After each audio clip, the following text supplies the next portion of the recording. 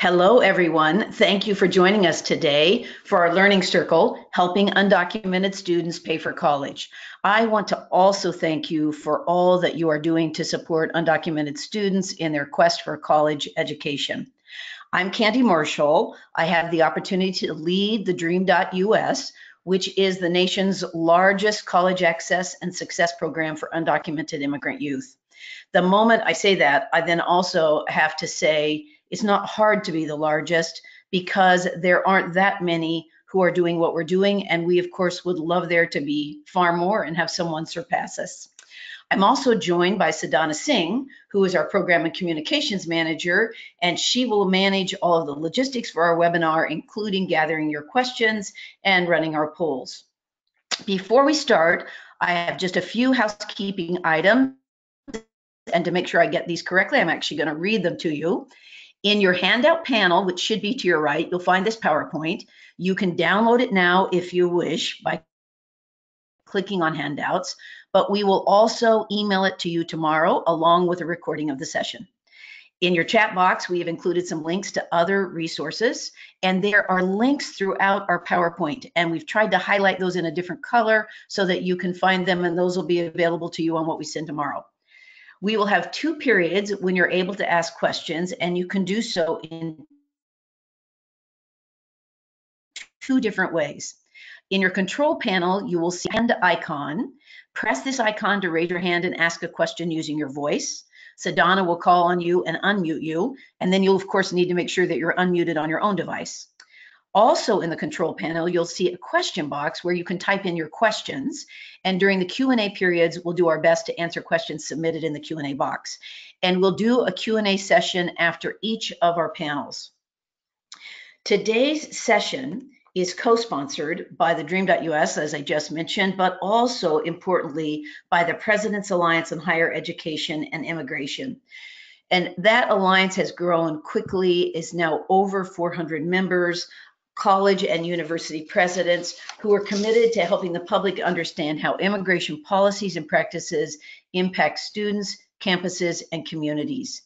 And Miriam is joining us. She's going to be one of our panelists today, but we cannot thank them enough for all that they are doing to advocate for protections for dreamers. Today's session is in two parts. The first learning circle is on income sharing agreements, which is an emerging new pay it forward model to help students pay for college. The second session is on financial and scholarship aid for dreamers. We have much to cover and we're going to move at a fast clip, so I'm going to apologize in advance that I'm going to be a bit of a time master.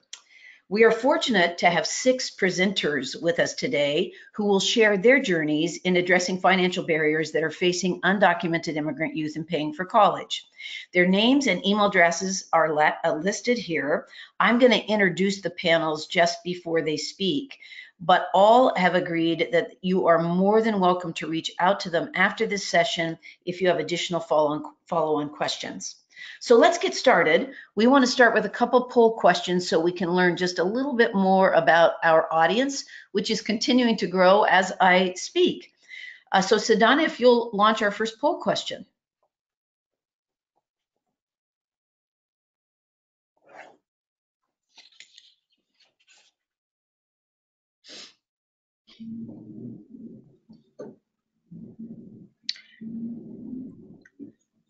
So our first poll question is, are you representing a private or public institution? We're going to leave it open for a little bit more. I see 78% of you have voted. So I'm going to give you a couple more seconds, keep voting, and then I'll close it.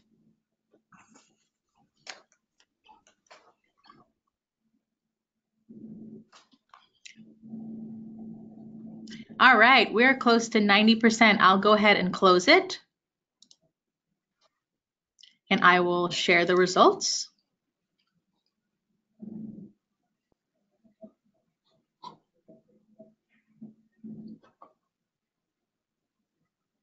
And you'll have to read the results to us, Sadhana, because I'm not able to see them. Oh, I'm so sorry. So the question was, are you representing a private or public institution? And we had 30% select private and 70% select public. Okay, good. Thank you. And one more poll question, if you'd be so kind. Yes. Our second poll question is, what is your estimate of the number of undocumented students attending your institution? Please select your choice. We are almost 70% voted. Keep voting.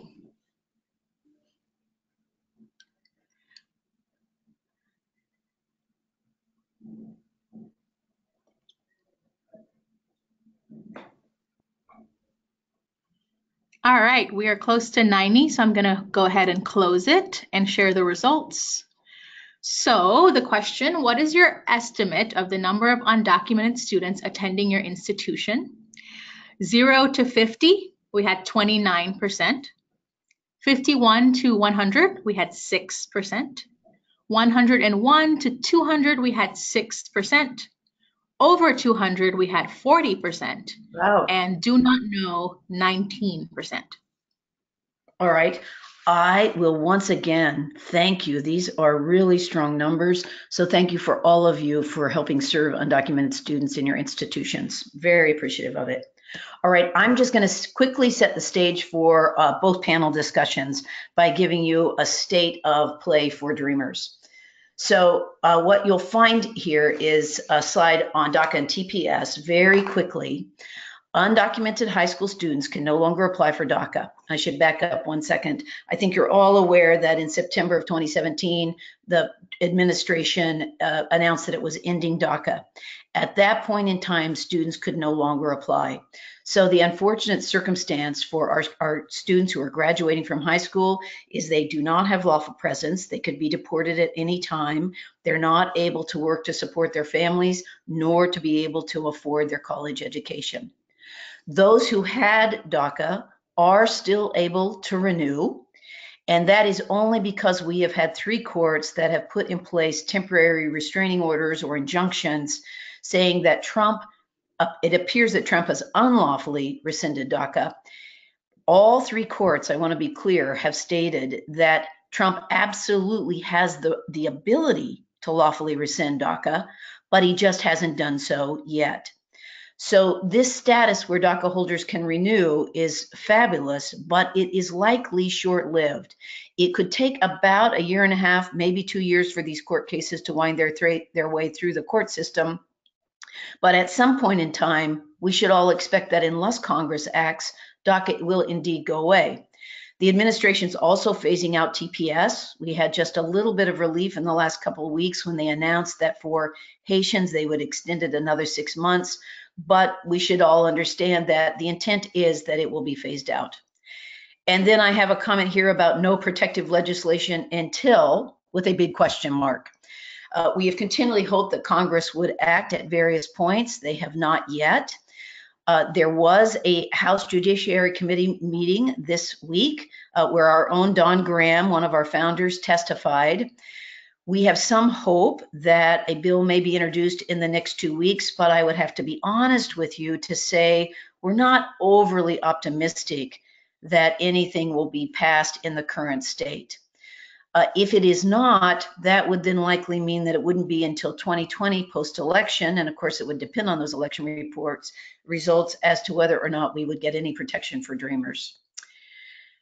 The number one barrier for undocumented students going to college and staying in college is finances. Simple as that. Less than 1/2 of our states have legislation providing in-state tuition. There are more states that get to in-state tuition either through policy and or practice. And in fact, in some states, it's simply a don't ask, don't tell practice.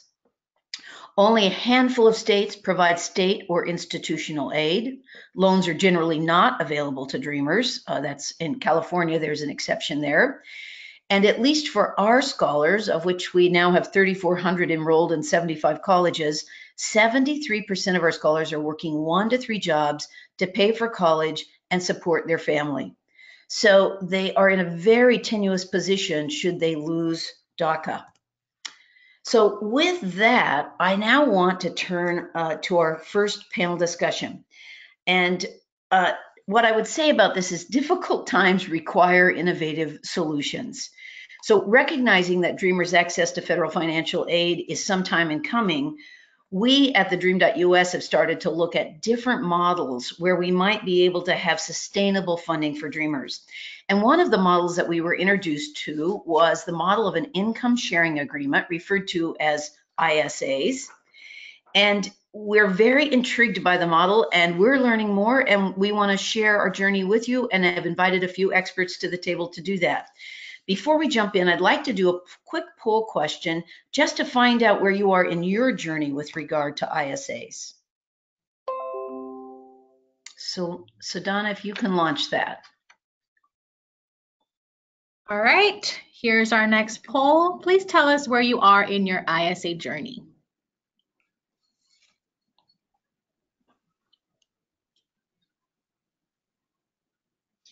We're at about 70% voted, so keep voting. We have a couple more seconds.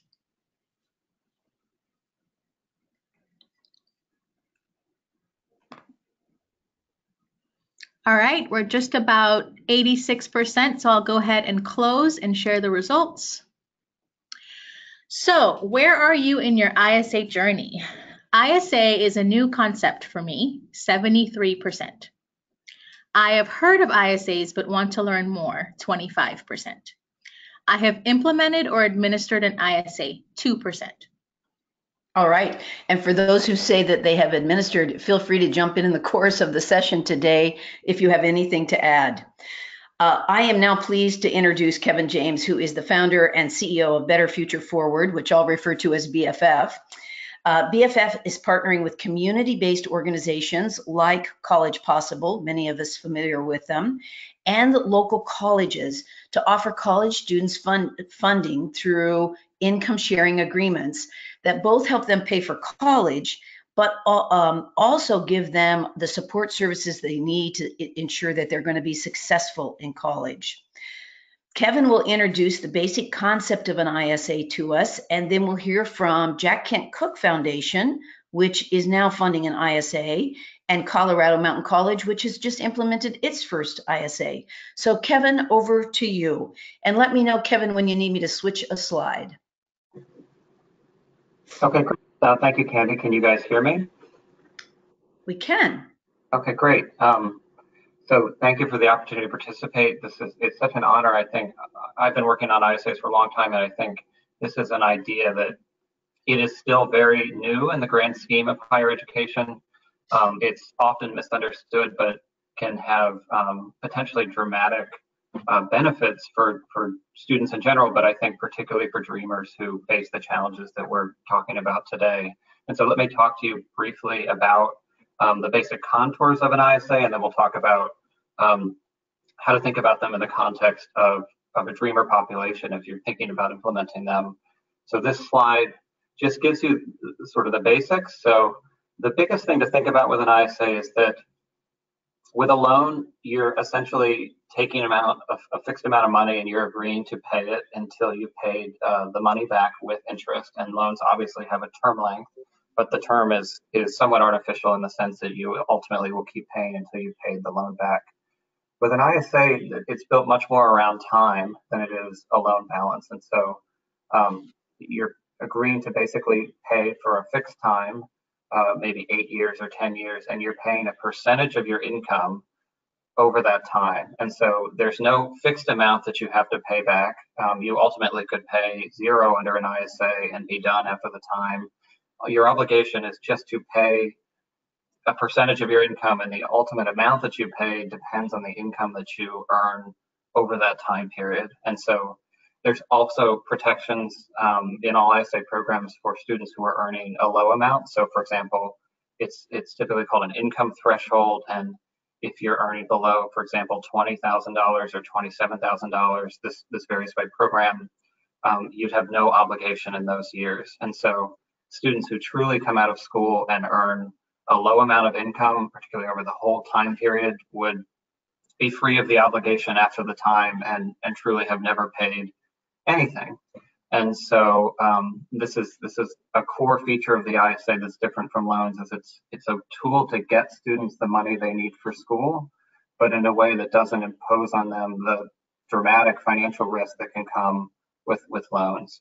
And so oftentimes people, when I talk to students, they'll say, how can you do that? Is this entirely philanthropic? Is it designed to lose money? How does this work? Essentially, what we try and convey to them is it's built so that students who end up doing well end up earning more than they expect, end up paying more. So that a student could end up paying more than they would with a loan. They could end up paying more than the amount they received. And really, it's designed so that some students pay more, some students pay less, but everyone pays according to their after-school income, and thus always has a manageable obligation. And all ISAs have some kind of cap, so that if you become Mark Zuckerberg, you're not paying $1 billion back to this thing. And so students have protections both on the low end and the high end of the ISA. Candy, go forward. Okay. Oops, sorry. There you go. So just a brief history that this concept of an ISA, actually, it goes, there's names in the past: income contingent financing, income-based lending. It's really an intellectual history that goes back about 50 or 60 years. And a lot of this has manifested itself in government programs. So you see in Australia, New Zealand, and the UK, they have universal income-based systems through the government, where students can get money for school, and every student pays as a percentage of their income, and it's done through the payroll withholding system for simplicity. In the US, we have these programs as well, but we went in a different direction and decided to create the most Byzantine system ever devised by man. We have a complicated array of repayment options and different options. So we have a thread of this idea, but not a very well implemented version of it. There's also been a lot of, I would say some private sector activity over time that's grown dramatically in the past few years. And so Lumni is a company based in Latin America that's done about 10,000 students with ISAs, many of them low income. Purdue University in the US in 2015 became probably the most recognized institution for doing the first large-scale institutional ISA program that serves probably 1,000 students now over the past 3 years. There's also been a tremendous amount of boot camp activity in the workforce sector, with a lot of short-term coding boot camps implementing some kind of ISA model, sometimes even completely in lieu of tuition. And then there's other providers in the space. So I should not forget Better Future Forward. We have been out there. Our focus, as Candy mentioned, has been, we're a nonprofit and we're building ISA programs with a specific focus on low-income populations, working with college access programs to provide pathways within communities to help them get to a college degree. We're certainly not the only provider. There's others. VMO is one that has built, and Matt from Colorado Mountain College, and certainly Speak, they have engaged with them. And VMO worked with Purdue to build their program. And so there's certainly other providers in the space that are doing this as well. Go ahead, Candy. Okay. I'll just give you a quick example to show you sort of mechanically how an ISA might operate in the context of a student. I've shown this example student, Tasha, who's a freshman and needs about $8,000 per year. And so typically a student in one of our programs, for example, but this is fairly common, would come and say that they need a certain amount of money. And there's typically limits. So you'd say you wouldn't typically give students beyond their unmet need. You wouldn't typically put parameters around how much of their income that they can commit to protect them, to make sure they don't have an unaffordable obligation. But within that, they'd say how much money they need, and you'd say, okay, you'd agree to pay 2% of income, for example. And this varies by program, but it's usually built on a financial model that says, okay, here's how much the percentage of income should be for a certain amount of money. And so in her first year, she would say agree to pay 2% of income for 10 years in exchange for $8,000. If she comes back in her second year and needs another $8,000, she would agree again to pay 2% of income.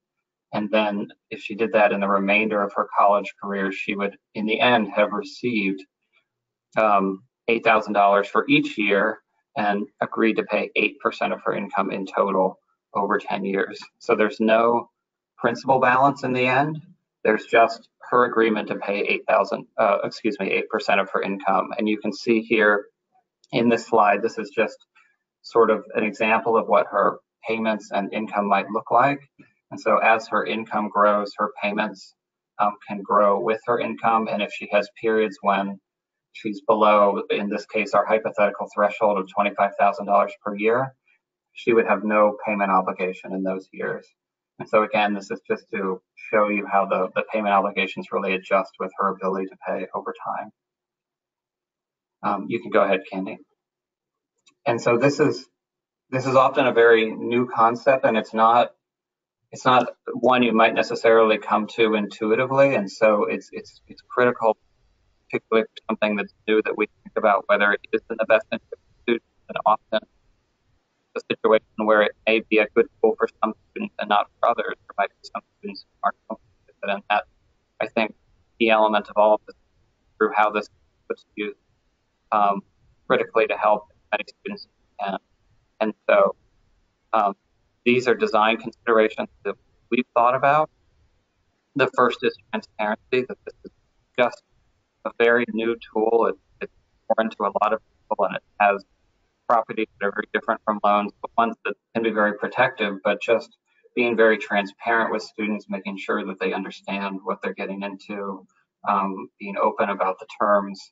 That's a principle we think should be in all of these programs. A second is protecting students from burdensome payments. This is, even though ISAs are tied to your future income, a student committing 50% of their income would not have a manageable obligation. So fleshing out how you think about what is an appropriate amount of money to give a student to help them while protecting them in their future, I think that's an important responsibility in any of these programs. Broad access is just thinking about trying to reach all the students who can benefit in your eligibility criteria. So we think about this in terms of really, a lot of our programs are built around either a 2.5 GPA or a satisfactory academic progress standard in terms of what students can be eligible. Forward-looking underwriting is trying to take a different approach than what has been common in the past. So traditionally, student lending has entirely been about your credit score or the credit score of a cosigner. These programs generally have been around the quality of the investment the student is making, so long as they're going to a good institution and doing what they need to do academically, these programs have been available to them. Another principle we've evolved is just trying to be responsive to their needs. There's a lot of situations students find themselves in. They end up with prior balances that they can't pay through other means. Living costs are a critical element of these programs, and so thinking through beyond just tuition and fees, how you can be responsive to the unique challenges that these students face. Because this is a tool that potentially can financially meet those different obligations and give students a better chance of success. And lastly is just using research to understand how this is actually impacting students. So this is about more than just how many ISAs can we originate, but are we actually meaningfully altering the trajectories of these students, helping them stay in school and graduate, work less, and altering other outcomes that we know are important for them. Go ahead, Candy. And lastly, I just want to talk a little bit about the context of ISAs and Dreamers. DACA is certainly central to this. DACA, as Candy was saying, provides legal work authorization for students.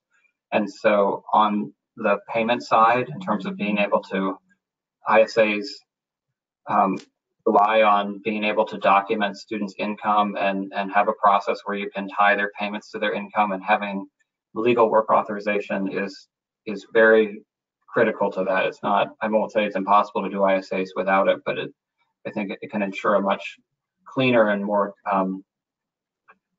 fair process for students. And so as we thought about incorporating Dreamers in our programs, have thought about, we would probably make DACA an eligibility criteria for students who want to participate. The obvious question that comes up is how to think about DACA and the policy uncertainty around that program. I think one way to approach this is that ISAs have the potential to create something that Dreamers can access the money they need in a way that protects them, and can do so at scale because they create a payment stream back from students that essentially can help to sustain and grow the program for other students. And this is particularly important because it can unlock sources of capital to help these students that may have not been available in the future, such as program-related investments or other philanthropic investments that can come in much larger scales than typical grant dollars. And so it's important in thinking about these investments that you speak candidly with investors that this is an area that's uncertain. We don't know how DACA will play out, but certainly giving away scholarships, you know the money's gone. This is a way to potentially recoup money from these students. We know they're likely to do well and create something that can leverage dollars much more efficiently. So I think that transparency is important. And lastly, I think just getting started is important. These students will be in school for a while, and it's going to take time to build out these programs and learn about them. And so just getting something started, building the momentum so that when we do have clarity around DACA, we're at a point where this can grow much larger rather than starting fresh, I think is something that would help accelerate this quite a bit. So I'll pause there and certainly can take questions later, but thank you again for letting me participate. Good, thank you, Kevin. And now what I'm going to do, this says, let's hear from the experts. It should say from the other experts, because Kevin is also, of course, an expert. Let me introduce Ricshawn Adkins Roane, who is Chief of Staff at Jack Kent Cooke Foundation, and very much took a lead in Jack Kent Cooke's investment, its first program-related investment, in BFF's College Possible ISA Fund. And as stated by the head of Jack Kent Cooke, they did this to improve the futures of even more students while building momentum for ISAs as a new engine of opportunity and equity in higher education. And then followed by Ricshawn, we'll have Matt Gianneschi, Chief Operating Officer at Colorado Mountain College.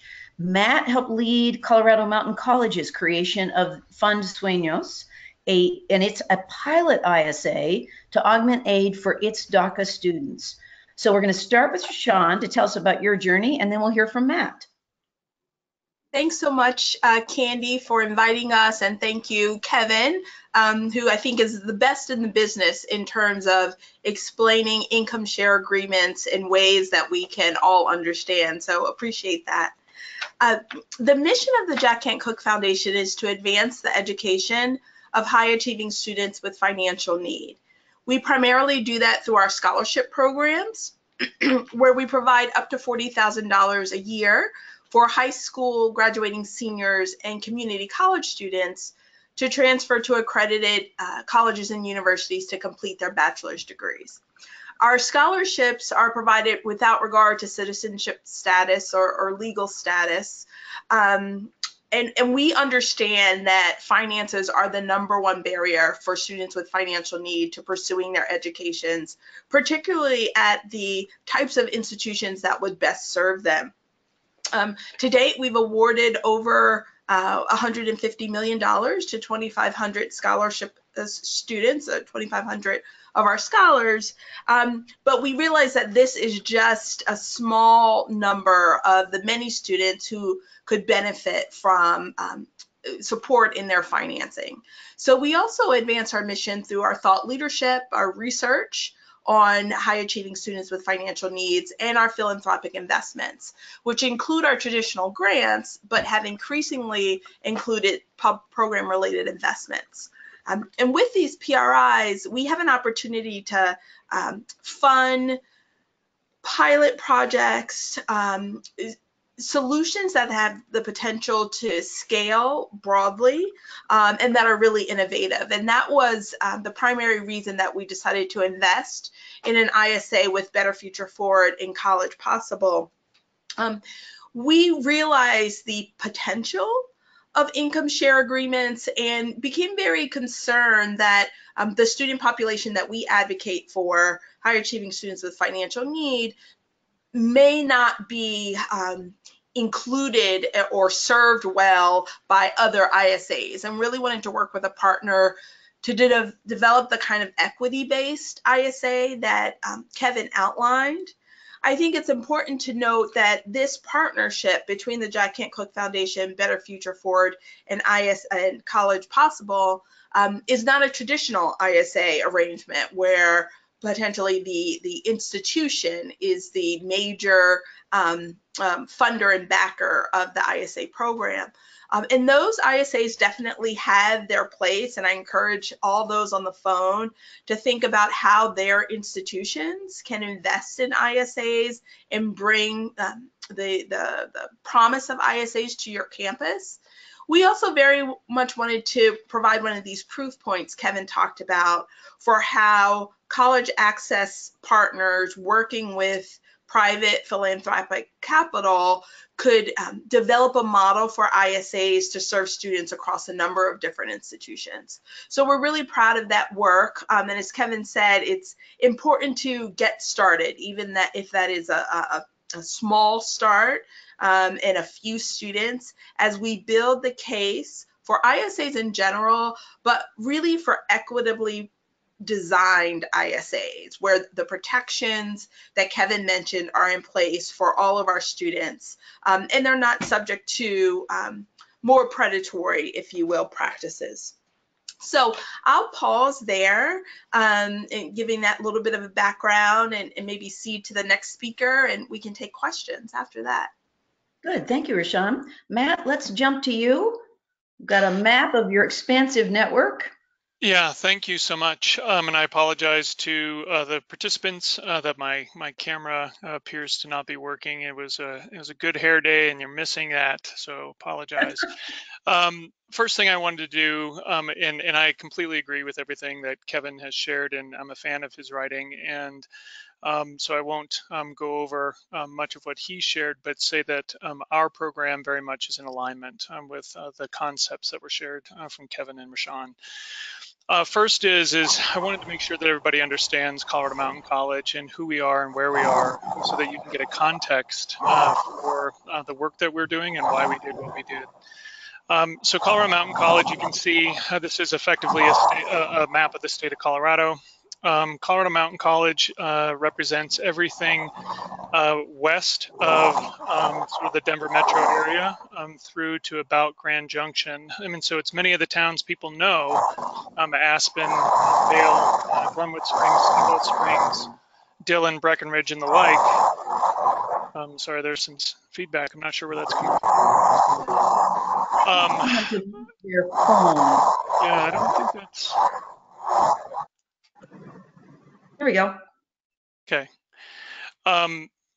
In many of these communities, obviously, that we serve are affluent communities, but the students we serve at the college, we're an access institution, the students we serve are often the labor force that makes these communities work. And so understand that the students that we serve are very much students whose parents maybe immigrated to the region to work in a hotel, to work in the service sector, and so that's very much a part of who we are. So that's the affluence is not the typical enrollment of our student. Actually, our enrollment is a much more diverse group of students who are closer to the margins than one might expect looking at the map.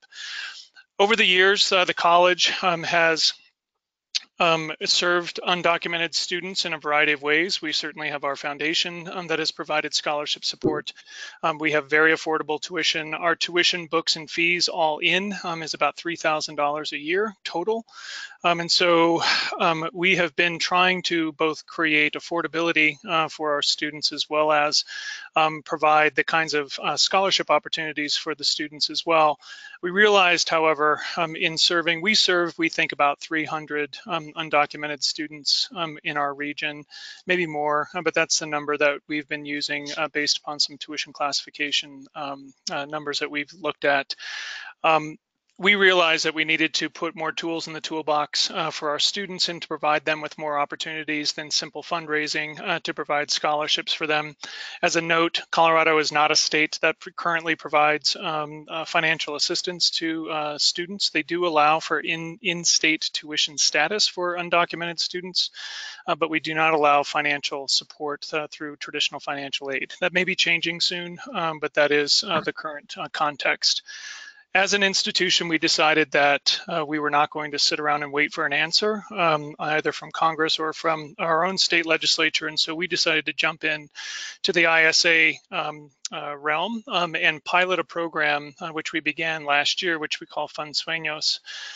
It was actually helped, the name was derived by a focus group and some students that we were working with. What's different about our ISA than other traditional ISAs around the country that you may have read about is that ours is completely philanthropically underwritten. So we have donors that are providing money to the CMC Foundation, and that is the corpus of funds that we use to disperse ISA support to our students. Why we went with a philanthropically underwritten program, it has a couple of reasons. On the one hand, it allows us with greater flexibility so that we're not using public resources, and so that allows us to have some relief from the constraints that would otherwise be present had we used public dollars. The second is you heard earlier that the status of DACA is still somewhat volatile. And so we wanted to go into a relationship where our donors were willing to provide the support, but understood that should DACA law changes, that we would vacate any of the students' outstanding obligations to the institution. And we couldn't do that with funds if we either owed a bank or we owed an investor or we owed ourselves to the state. The only way we felt like we could do that authentically was to do it through philanthropy. A couple of other quick things, and then we'll answer questions. The first is that we have a 1.0 limit, and that's as people start to learn about ISAs, you'll start to hear terminology around limits. And this is the maximum amount of repayment that a student would pay. We have not increased the repayment above what is actually borrowed, if you will, by the students. And so there's, quote, no profit of any kind in our program. The other is we raised the minimum salary needed for a student to begin their payment process or their income sharing to $30,000. We live in a very high cost region, and so there were actually arguments to make that even higher, but we felt like $30,000 as a minimum starting salary would be the minimum limit that we would enact for students to begin their process. And then finally, we targeted our students who could finish in a year or less. So we're in that pilot phase right now. The reason why we did this is, as Ricshawn said, we wanted to have a proof point so that we could talk to others to help understand what the impact of this program was. And we wanted to start with students who were close enough to making the transition into the workforce. So that's where we targeted our pilot in this first year.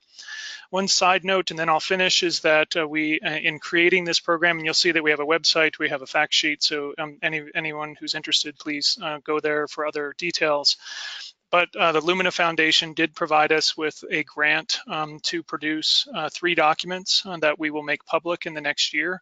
The first is that we have contracted with a law firm to do a legal analysis of the what are the legal parameters that enable an institution to participate in an income sharing agreement with students of varying statuses, so whether they're DACA or undocumented or otherwise. That will be coming in the next 3 to 4 months. A second one is that we have a behavioral analysis being done to work with the students who are participants to better understand what their approach was to the ISA and whether or not they behave in ways that are predictable, given comparing them to, say, a traditional student loan student or other kinds of financial aid. So we'll be producing that soon as well. And then the final one is we're doing a financial analysis on student price sensitivity and the behaviors that we saw based upon their access to this type of a program. And so those will all be coming in the next year, and we'll be making those public so that others can learn from our experience in going through this project. Thank you. Thank you. That was fabulous. I have a couple seed questions I am going to put to this group, but I also welcome now all of our attendees to start to either raise your hand or type in questions. So let me just start with a couple of them. One, I'd love to hear you talk about how this has been received by students. We did I couldn't say that we did formal focus groups, but we did put the question to some of our graduates in sessions with our alumni and asked them if they could go back in time, how would they have received this concept? And what they seemed to really like about it was this idea of paying it forward, that they would be able to get funding, they would share their income back into a fund that could then be used to fund follow-on dreamers. But I'd love to hear from you your experience. So Kevin, I know you did some very formal focus groups. Perhaps you could give a quick answer. And Matt, you might have some perspective on this as well.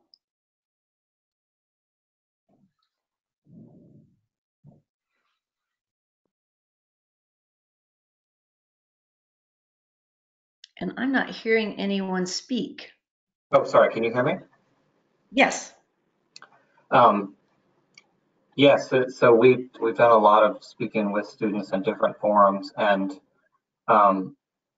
it is, I mean, it always comes through that it's a new idea and it takes them a little while to understand it in general. We sort of go through a funny progression with students where they have a concept of a loan in their head, and so they think about it as a loan, and even as you tell the story, they still think about it as a loan, and then they ask about prepayment and other things that, and you have to kind of say several times, you really just pay this percentage of your income and you can be done at the end regardless. And then they usually flip into another mode where they say, how is this possible? Like this is, I've had students say, this is socialism, we live in a capitalist country, this isn't possible.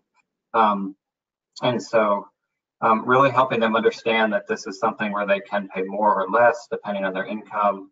But really, I think then the thing that is most meaningful to them is what you said, Candy, that they don't like this to be just a financial transaction. They like the notion of supporting their future students, feeling like this is coming from others who have their best interest at heart. I think this would be very different if it were just a Wells Fargo ISA program versus one sponsored by a school or a nonprofit with that social aspect to it. Okay. Very Yeah, helpful. this Go ahead, Matt, I agree. We had a focus group with our students and their families. We had a very large turnout actually to talk about this concept, and we had somewhat equal curious skepticism when we first introduced the idea. And the students, in following up with them and the ones who are participating in our program, by far the most important thing for them, aside from providing the financial support, was the concept of paying it back to the next generation, and that was critical. And so that is just, it's a very important concept. I mean, that at least in our case, our funds go back, all repayments go back into the corpus, and then that corpus gets reallocated back to another group of students who would benefit from the very same fund. And so we'll see how that works. I'd offer one additional thing that I think we didn't, it really wasn't our initial motivating factor, but this idea of repayment also has been helping us from a fundraising standpoint. So we have donors that believe that they'll have more than sort of a single terminal use of a fund where they can give away one scholarship in 1 year, and then that may be all they can provide. We have donors, we have people in the college, we have faculty members and others who are writing small checks every month to participate in this program. So their capacity may not be dramatic, but they know that those funds will be regenerating, so that those dollars will go out to a group of students, and then we'll be able to come back to the students or come back to a new group of students over time. And so that has been important for us as far as fundraising and conveying the message and why this is functionally different than a traditional program. Good. That was very helpful and fed into what was my next question, which was, how has this been received by donors? So Donna, are we getting any questions that we should start answering? Yes, we actually have one raised hand. Natalie Grandison, I'm going to unmute you and you can ask your question out loud. Hi, Natalie. Great. Thank you so much. Hello, everyone. Thank you for this very informative and examples about ISAs and how they're actually being implemented. I have a question around the repayment structure. So the example that was provided for the student who was only paying 8% of her income, is that amount also taking into account other student loan debt that student might have, say from federal Stafford loans or additional private loans that they had taken out and the family is now using the ISA to fill that extra gap? I'm happy to respond to that. basically, it's in our programs at least, and I think this is consistent with what's generally done, is that it would be done more upfront. So, for example, when a student comes to us and asks for a certain amount of money, we look at their other obligations and say, here's the burden that we expect these will impose on you. And we limit the amount of, so we could potentially give them the amount of money they ask for if everything seems okay, but it could also be a situation where we'll say, unfortunately, we can only give you half of what you've asked for because we want to keep your overall after-school burden manageable. Good. I'll also add, this is sort of a sad statement. The issue of debt is not so relevant for Dreamers because unfortunately they don't get any federal loans and they generally aren't able to get private loans. So interestingly enough, it becomes less of a key issue, but the point is still the same that, and I think all of our panelists have mentioned this, the importance of making sure that we're not overloading the student with payment obligations that they wouldn't be able to meet. Sadani, any other questions that have come up? Yes, we have some questions in the chat box. First question, is this only for DACA students with work authorization? What about students with no social security number who are undocumented? Okay, and Matt, is your program DACA only? So that's a very apropos question. Yes, we targeted our first pilot for DACA students only, mainly because that was the group that we knew that not only did they have work authorization, but think about the institutional or the structures that have to be in place to follow a student once they enter the workforce. So in our case, we have a provider that is going to go through the process of ensuring that they can track the student. If the student goes from Colorado and moves to Texas, that they'll be able to work with that student out of state, that they also work with their bank so that that student has authority to open up an account and to have regular payroll. And so what we were doing in our pilot, at least, was to start with the students that we knew had the capacity or the authorization to make the system function as it's been designed. As I mentioned before, we do have that Lumina project where we are analyzing the legal implications of working with somebody without work authorization, and that raises some other questions, of course, and it's not raising questions about need. It's more questions about how can you use an instrument that necessarily and by design will put a student into some form of indebtedness to another institution. How do you deal with things like collections? What happens if you have somebody who ends up in some kind of legal trouble? And so without having the ability to have sort of the regular ISA system function, we're just not sure exactly how those systems will be treated and what kinds of modifications would be needed. So at least in our case, we started with the DACA students. We recognize that there are other students who need the support, but we're going to learn through this year both how it works as well as what the legal implications are for setting up a program for somebody without work authorization. Okay, good. And Kevin, I know you'd already mentioned that DACA would be a focus. I will mention that even with the loss of DACA, undocumented students will still be able to work. As we know, they can work as independent contractors, set up tax identification numbers. And in fact, many undocumented immigrants across this nation every day are working and paying taxes, even though they don't have DACA or TPS. So there is some window there, but at least in these early stages, I understand why people are tying it to DACA. So Donna, maybe 1-2 other questions, and then sadly, I need to move us forward. Okay, this question is actually a two-parter, so we can just go with that. Okay. The first part is, how do you ensure that students repay? And the second part is, please share where the startup funds come from if you are in a state that is not supportive of undocumented students.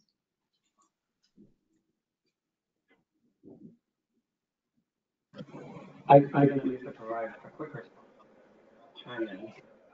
Okay, and Repayment process. Answer that one. Sorry, Matt, you want can you hear me? Yes. I can provide a quick response that students, in some sense, this is no different than any other unsecured obligation. Students come out of school and they submit some kind of documentation of their income, like a pay stub, and that establishes their monthly payments. If their income changes, they can basically call their servicer and change it, and they submit a 1040 tax return at the end of the year to document their income for the year. And so that establishes their income, and they are required to make payments, and to the degree that they choose not to, there can be credit reporting or other things that basically you have the same tools at your disposal that you would as any other unsecured creditor at that point. And so I'll pause there and let anyone else weigh in who wants to. Matt or Ricshawn, any comments? Sure, Candy, I'll just respond on the question for funding. As a private foundation looking to invest in this type of model, I think organizations might reach out to donors, as Matt was able to demonstrate at CMC, but also foundations in your area. There are two separate types of potential funding. Grant funding, which Matt talked about, enables you to do that 1x sort of ISA cap and have a bit more flexibility, whereas the type of investment that we provided for an ISA, there is a return to the foundation on that investment. So approaching grant funding differently from investment funding is something that I would recommend, but would be happy to talk with anyone interested in talking with private foundations about that. Good. All right. And I'll just close it. In fact, some universities, including Purdue, actually have used their endowment and see the ISA as an investment vehicle that would have some return. The idea would be the monies would go back into the fund, so it could be a one-to-one, but there could be a return back to an investor. And of course, there are even private equity investors who have thought about establishing these. I think that's where people get increasingly concerned about predatory practices, but many different avenues for the funding. So with that, let me thank this panel. It's definitely what we've done is put a toe in the water. I encourage you to reach back out to these panelists to get more information. And with that, I'm going to move us forward, and we're going to do some poll questions. And while we'll do that, I invite our current panelists to turn your cameras off and our incoming panelists to turn your cameras on. So Sadhana, if you can launch the poll questions. All right, our next poll question. Do you have any institutional aid or other scholarship programs that are available to undocumented students?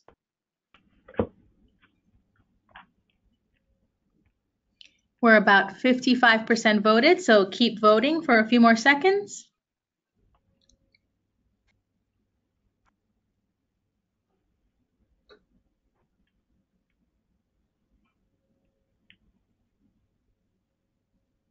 All right, we're about 80%. I'll go ahead and close and share the results. So the question was, do you have any institutional aid or other scholarship programs that are available to undocumented students?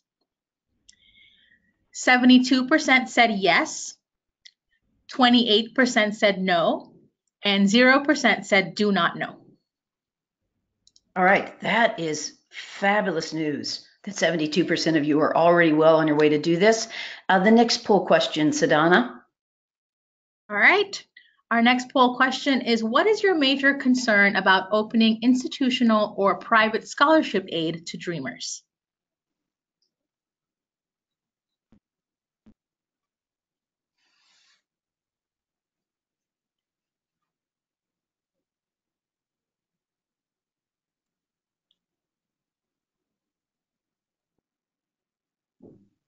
We're at 55% voted, so please keep putting in your answers for a few more seconds.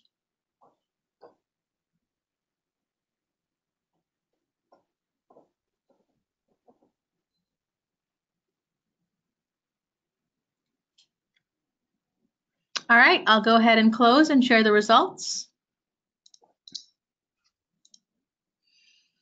Okay, the question was, what is your major concern about opening institutional or private scholarship aid to Dreamers? Loss of current or future donors, 13%. Loss of support of political, business, or community leaders, 11%. Legal constraints on public institutions, 51%. Other legal implications, 24%. All right, that's very helpful for us and for the panel as we move forward. I'm going to jump right in and through these next few slides quickly. I apologize, but I really do want to get us to our panel. With regard to the availability of in-state tuition and state aid, here are just a few suggestions you're going to hear about. Advocating for an in-state or reduced rate. We're going to hear about that from Missy from ASU. Extending regional reciprocity agreements. Many of you are members of these regional organizations. Western Oregon University did this in order to accept undocumented students from outside the state by using the 150% rate. Seeking an AG opinion on the availability of in-state tuition or state aid. That's happened both in Virginia and Washington state. So it was done via matter of policy, not legislation. Using tuition waivers available to out-of-state students. This has been done both in Florida and it's being done by one college in Illinois. And these are tuition waivers that in the past used to be used for people like athletes. And since the state says, well, these students are out-of-state students, the colleges are saying, all right, we'll treat them as such and we'll give them tuition waivers. And then finally, for private institutions, classifying undocumented students as domestic versus international students. And Miriam, I'm hoping you'll spend a little time speaking to that. With regard to scholarship programs, very quickly, we have discovered in our journey that some scholarship programs are silent about the citizenship requirement, but it's just simply assumed. And upon examination, organizations have realized there is no restriction and they can open them up. Others have what I refer to as the copy and paste mode. They looked at another scholarship program, they copied the eligibility criteria. It had US citizenship and they adopted it without any thought. And when they revisit it, they realize it doesn't need to be a criteria. And then there are, of course, those that actually do have an intentional exclusion. And that's where, of course, more difficult conversations might be needed to make a change. In terms of what stands in the way, and you all have been talking about this, much of your concern is around it's unlawful to award scholarships to undocumented students. Certainly using institutional aid, that is true in many states. But using private scholarship aid, it generally is not true. And in fact, there is little to no legal issue or concern in this area so long as you're using private scholarship aid. And I'm going to have ASU speak to that. Fear that the donors will not support. We've raised $200 million, so clearly it has not been a concern for at least our donors, but President Smarrelli from CBU can speak to this because he's been in quite a fundraising mode. And then a concern about political fallout. And interestingly enough, we are at this bizarre state right now where Fox News says that 83% of Americans favor a path to citizenship for undocumented immigrants brought here as children. And it's rare in this country that we would have that kind of a consensus. So the political fallout, interestingly enough, isn't as great as one might think. There is work that we can do beyond traditional scholarships, and some of you may already be doing this. With DACA or TPS, you can certainly offer on-campus employment. You can have paid internships or fellowships. Without DACA or TPS, there is still the opportunity for a scholarship or fellowship awards for internships or experiential fellowships, and Miriam's going to speak to that. So I'm going to jump right into having us hear from the experts. We've got President Smarrelli from Christian Brothers University, a private college in Memphis, Tennessee. President Smarrelli has been a long champion to Dreamers and committed to serving Dreamers as part of the institution's mission. Given it's a private college, it meant that he had to raise additional funds in order to enable Dreamers to afford what is a more costly tuition and fees. And he's been quite masterful in that, so he'll talk with us about it. We also have Melissa Pizzo, or Missy as we know her. She's the Executive Director of Financial Aid and Scholarship Services at ASU. ASU has embraced its support of Dreamers for several years now, going all the way back to the time when Arizona voters adopted a resolution that said in-state tuition would no longer be available to undocumented students. It's been a long journey since then, but ASU has both used private scholarship funds as worked closely with the Arizona Board of Regents to actually make available to Dreamers what is called a non-resident rate, which is not out of state, It is 150% of in-state, but at least a chance of being affordable. And then we've got Miriam Feldblum, who is co-sponsoring this. And Miriam has a long history in financial aid, so she's going to be able to speak to that. But in particular, I'm really excited to hear from her about some innovative approaches that are beyond scholarships. So President Smarrelli, we're going to start with you. Okay. Thank you. Can you hear me okay? No problem? I can. Okay, Candy. This is great. What a great opportunity. I want to thank Candy for the invitation and Miriam for the invitation to do this. I'm at an institution very, very fortunate because the first bullet point I want to make and make it very, very clear is the fact that this has got to be part of the institution's mission. If it's not, I think at this point in time, it becomes a very, very difficult process. So I'm at LaSalle University.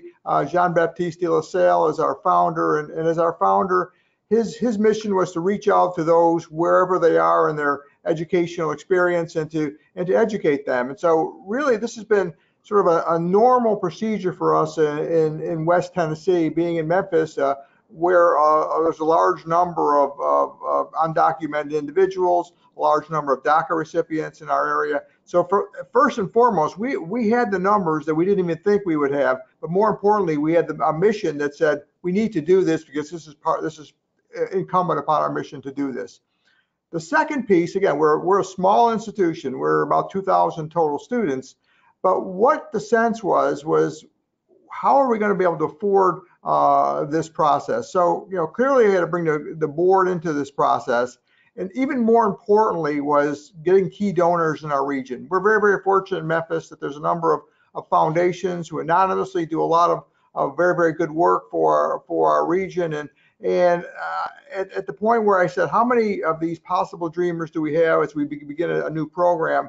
I work very closely with Ann Kenworthy, my Vice President of Enrollment Management. Again, she's been the hard worker of this project. I sort of provide vision and opportunity, and she does the hard work.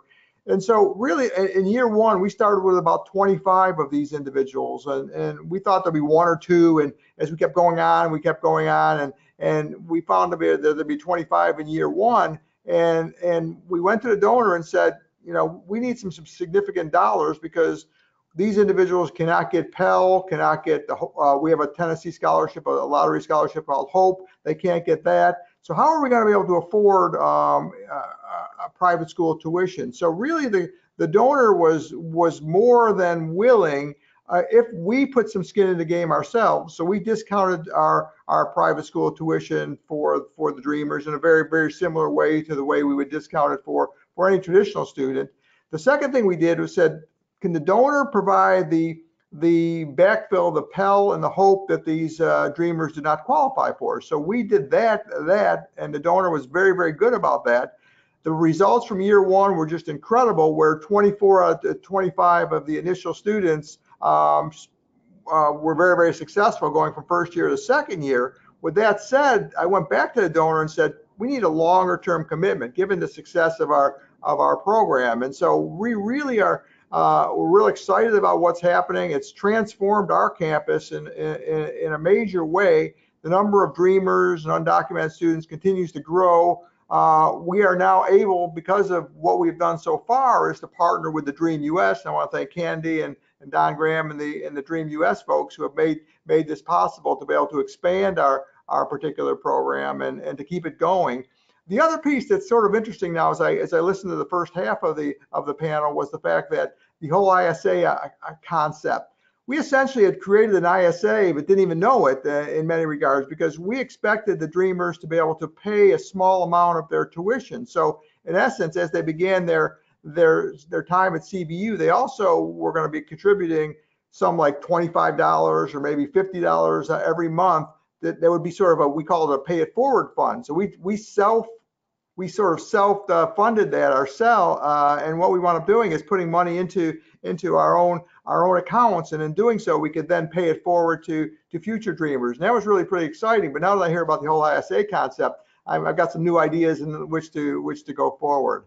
And really, the third thing is just a political thing. And I think that's really as a as a private institution with folks out there who don't really understand the fact that, one, they're not getting special treatment. We are not giving additional scholarship dollars to to the Dreamers in comparison to our non-Dreamer students. So really, it's in a lot of ways, it's me speaking as a public face of the university saying, we're not taking money away from you. We are providing the same financial assistance as we would your freshman class comrade here. The key is having the donor being able to be helping to offset the additional dollars that the residents here cannot get and the citizens cannot get. So really, that's what we were able to do, and in doing so, we were very, very successful. They said they have transformed our campus in so many ways. Our sort of local students are learning so much more about the world culture and the world itself, and it's been great for us. It's been one of the highlights of my career as a college president, to see what it's done to our campus and just the opportunities there, and to be the face of what's going on. I mean, do you lose other donors? There's a question that was stated. We lost a few donors who didn't understand or didn't believe in what we were doing. But in general, given the mission of our university, it was just a great opportunity for us. And we're very, very, very, very grateful to the local donor and to TheDream.Us and some other donors who have been responsible for allowing these individuals to get a college degree from CBU. Good, thank you so much. And I should have shared, so CBU sits in Tennessee. Tennessee does not yet have in-state tuition, although increasingly there are some state institutions that are finding ways to give it. But CBU stepping up and taking students from Tennessee was critical. But beyond that, President Smarrelli and Ann Kenworthy, who he's mentioned, also joined our opportunity program and have been accepting students from outside of Tennessee, from states like Georgia and North Carolina, which we refer to as locked out states because they cannot get in-state tuition in any way, and in Georgia aren't even allowed into the top universities. So it's been fabulous to have CBU as a partner.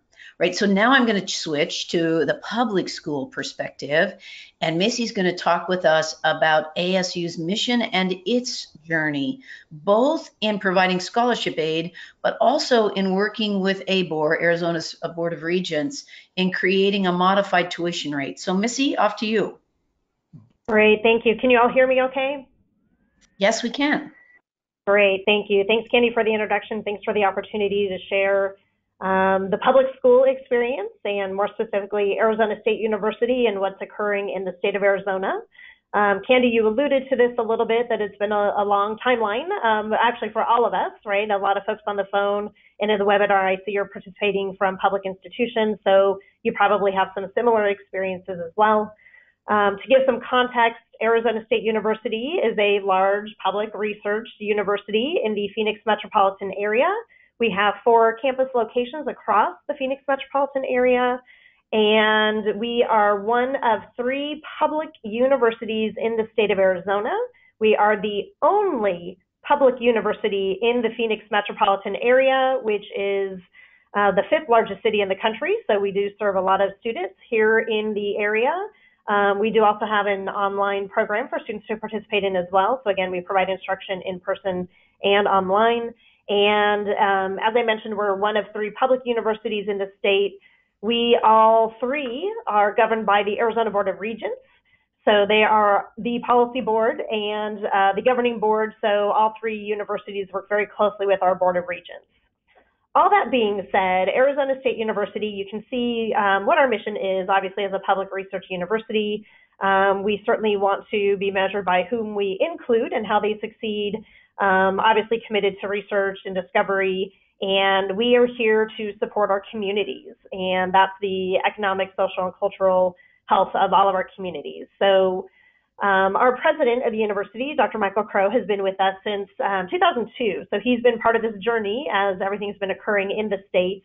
In 2006, Candy alluded to this, there was a voter referendum that was approved. It's often called Proposition 300.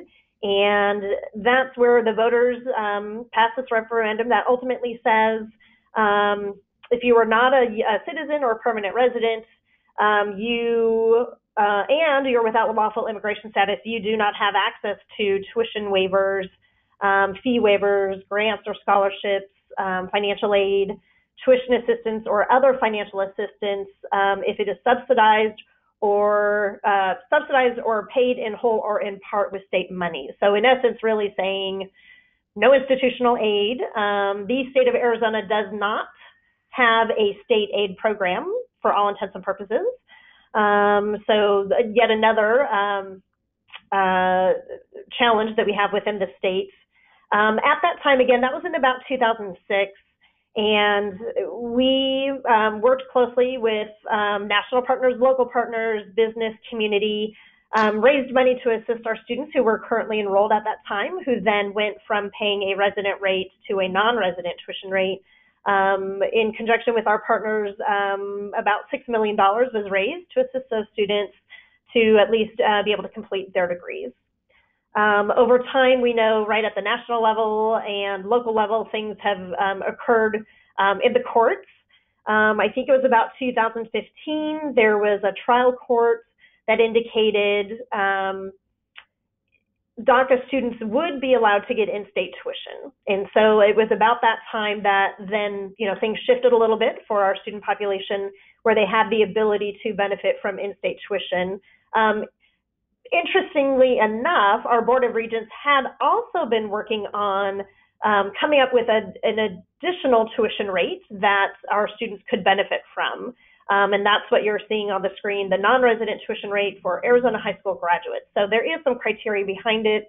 Students need to have attended and graduated from an Arizona high school for a minimum of 3 years, meet some other criteria as well.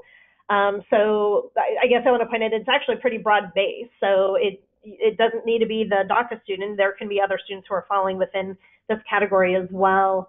Again, our Board of Regents was working on that, and that had been put in place and was active for the fall 2015 semester. But as I just mentioned, in 2015, there was kind of the ruling that students could benefit from the resident tuition rate. So for all intents and purposes, this didn't necessarily go in, it went into effect, but not a lot of students were benefiting from the new rate. In April 2018, there was yet another court decision that then said no, students could no longer benefit from that resident rate. So then at that time, for this fall 18 term, the students then had the ability to qualify for the non-resident tuition rate if they had that Arizona high school graduation component and so many years in the Arizona high school. What I'd like to point out, what has been occurring at the university across this time frame has been the very direct support from the president and leadership at the university. When the Supreme Court decisions were coming down, when federal conversations were occurring, our president and our academic leadership stepped up and communicated very directly with our students and informed them that, of course, we would do everything within the law, right? We do still need to follow the law, but anything we could possibly do to help our young citizens, move forward, right, with their education and their lives, regardless of what brought them to this country. So through that announcement and support of our students, our president also worked to kind of activate specific folks within the university to help work on larger efforts. One of them being obviously some congressional action. What can we be doing at the federal level? How are we engaging our staff who work at that level? What are we doing locally? How can we engage our local business community and our local partners in policy work as well? Again, either at the national or state level. Working with our legal teams. So we obviously have our general counsel at the university. We also have a law school at the university. So engaging and connecting with those individuals and those resources and helping students through their experience, through their application processes. Engaging and activating our ASU Foundation. As Candy mentioned, and as a public institution, right, we cannot provide institutional funds. I gave you a little bit of that overview. So private donor funds are critical to us and our student success. So it's been a continued engagement of our ASU Foundation staff and team working to help raise funds. and also, looking at who are other institutional partners in the country or throughout the world who could help our students access education. So from the university perspective, we're activating folks on all fronts in ensuring we can help our students. The additional information you see on the screen does talk about our scholarship information for students to apply to. It's called the Dream Fund, and it is funded solely from private donor funds. Again, that is the only way students can receive funds. They cannot receive institutional funds. And that continues to be our fundraising efforts and our mechanism and application entry point for students to submit the application, to determine eligibility for those private funds, and then ultimately receipt of those private funds. So that's a little bit about our journey, our experience. And again, I'll reiterate, we are able to be successful with our partnerships with private entities and private donors who are willing to support our students. Good, thank you so much. I will also just mention with ASU, in the early days when only out-of-state tuition was available, not the resident rate and certainly not in-state tuition, what we did with ASU was partnered with them for their online program.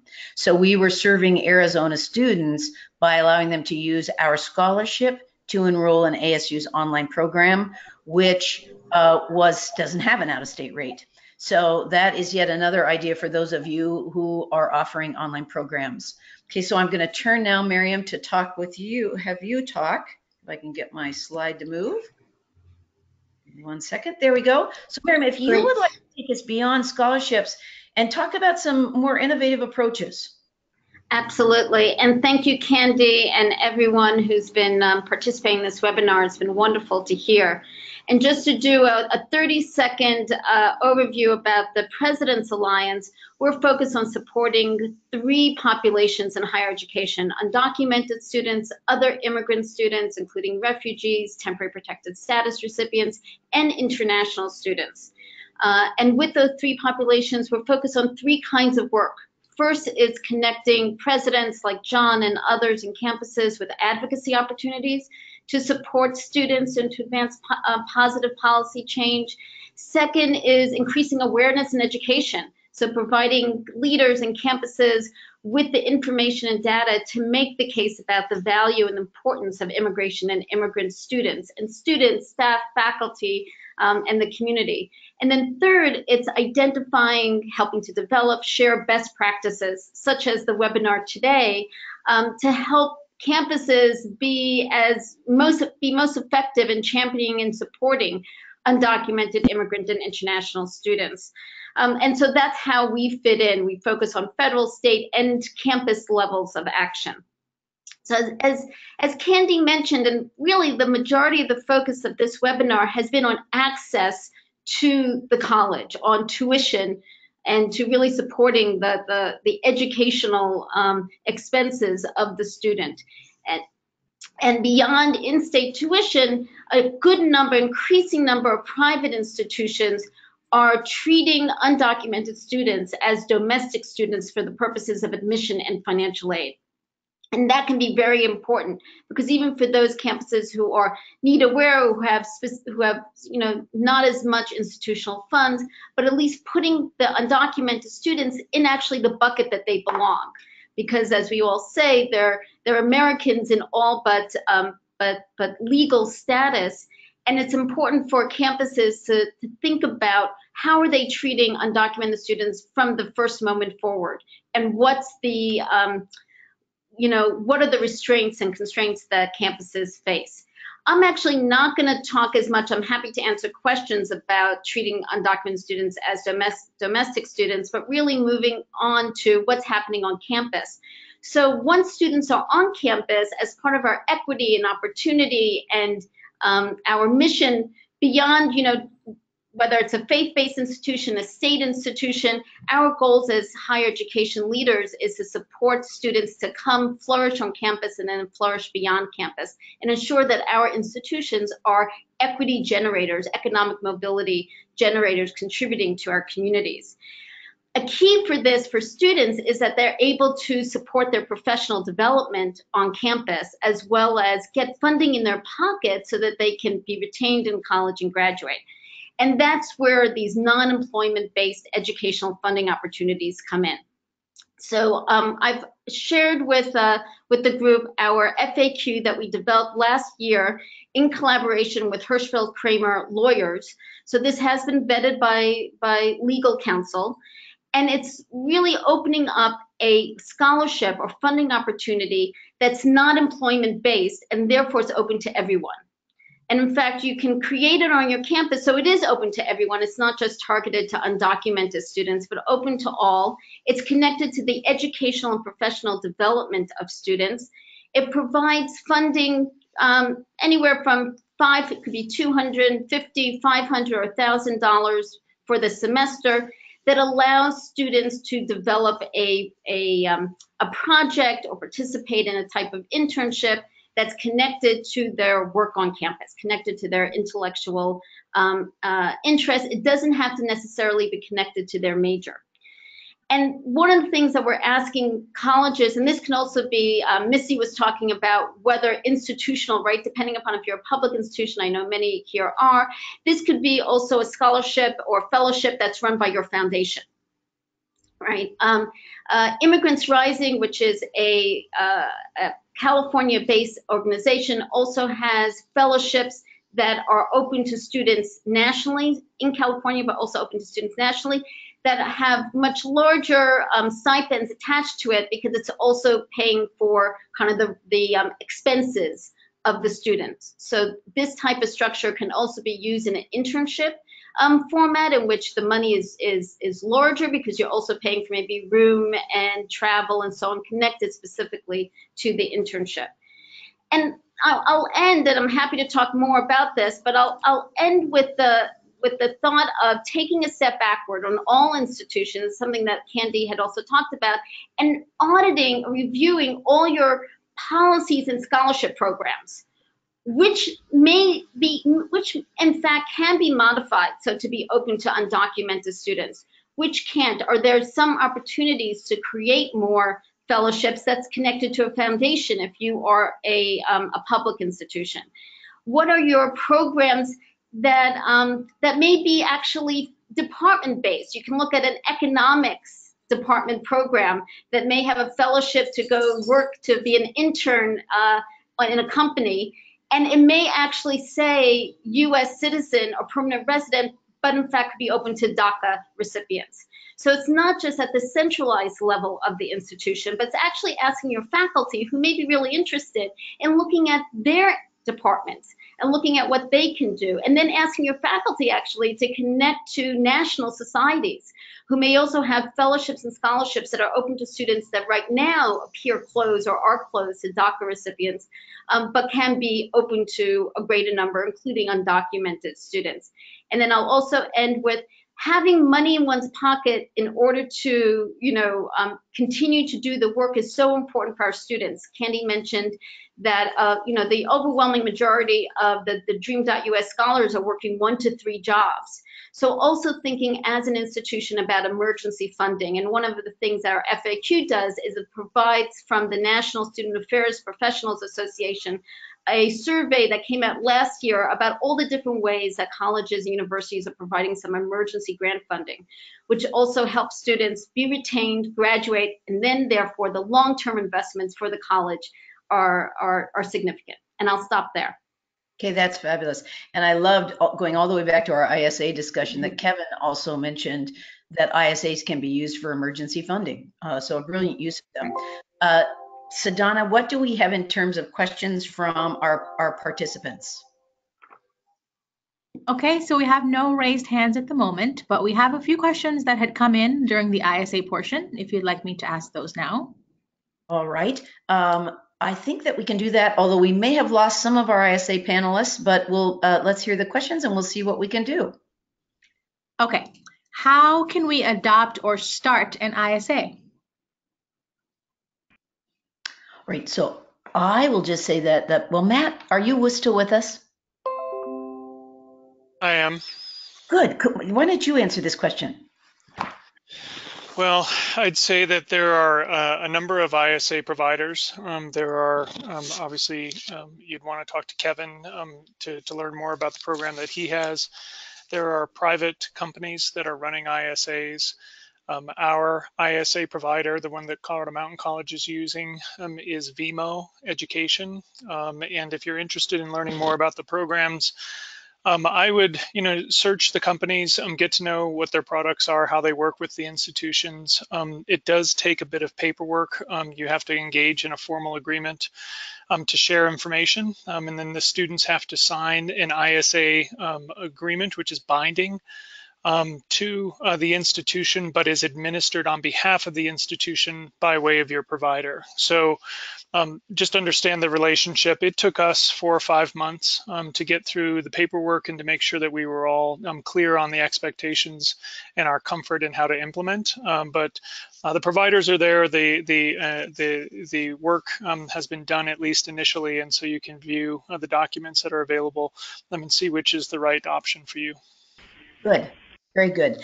I will also add, we didn't touch upon this.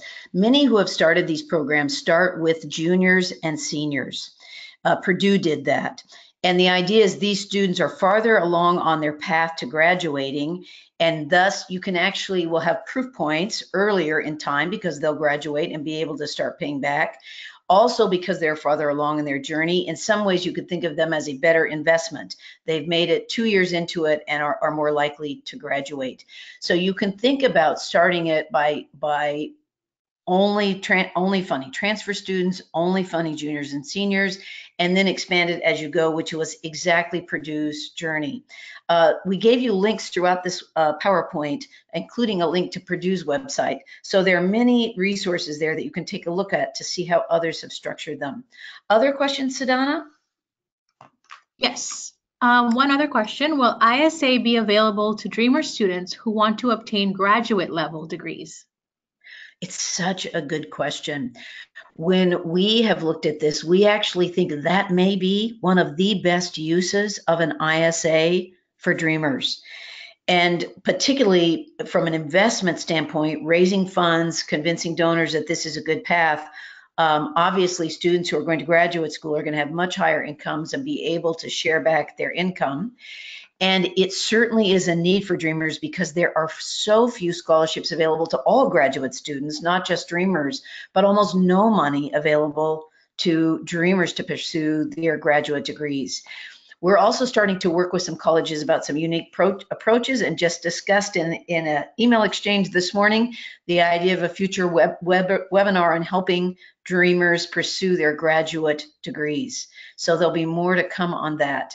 Any other questions, Sadhana? Yes, and this one also came in during the ISA portion. How do you factor in the ability of undocumented students to gain income through entrepreneurship? Well, so that is an interesting question, particularly as they build a model for the ISA. So the expected revenue a student will earn based upon their degree. And if students do not have DACA and are unable to work, but will be working as entrepreneurs, it may be harder to do that. But I'm just convinced in my own mind that we shouldn't let that necessarily be a deterrent. It's just that someone will need to be brave in thinking about how we do it. And of course, if DACA goes away, it will definitely put the issue on the table about how we might be able to do that. Any other questions? Yes, right? One last one. Okay, this will be the last one then. Thank you. How would a student be able to apply for an ISA if they do not attend a partner college? Are there other alternatives similar to ISAs at non-partner colleges? Well, as we've mentioned, the way that ISAs are coming into being is often by the institutions themselves. So a partner college might consider creating an ISA. There may be ISAs that are generally available, but most often it's to attend a particular institution, and or we mentioned the coding academies. They'll often offer ISAs to help students pay. So it's often something that's being created by the educational institutions themselves and not by others. Right, and with that, I should probably, yes, one more, somebody wanted to add something? Well, this is Matt, and I just wanted to add that if you were interested in starting an ISA, it could potentially be feasible to be run through, say, a community foundation or through a foundation or nonprofit organization that is not affiliated with a particular institution, and you could have the same effect. The only challenge would be that you'd have to have some commitment by the institution to share the students' data back with you, so that you understood when the students were, how they're progressing, how, whether they've graduated, and how to engage with the students in following them post-graduation. So there are options, but I think that given that it's new, it's been more isolated or concentrated among the institutions, but I could certainly see where a nonprofit might create their own ISA program and then allow more flexibility for students to attend a variety of institutions. Good, very good suggestion. And of course, that is in some ways what College Possible has done, partnering with Better Future Forward and with Jack Kent Cooke Foundation. All right, we are at time. I want to thank all of our panelists for taking the time to do this. You are all taking innovative approaches to serving dreamers, and we are grateful for that. And I want to thank all of our attendees for joining, being willing to learn, exploring new ways we can support dreamers, because Lord knows they certainly need us. Thank you all. We're signing off. Thank you. Thank you.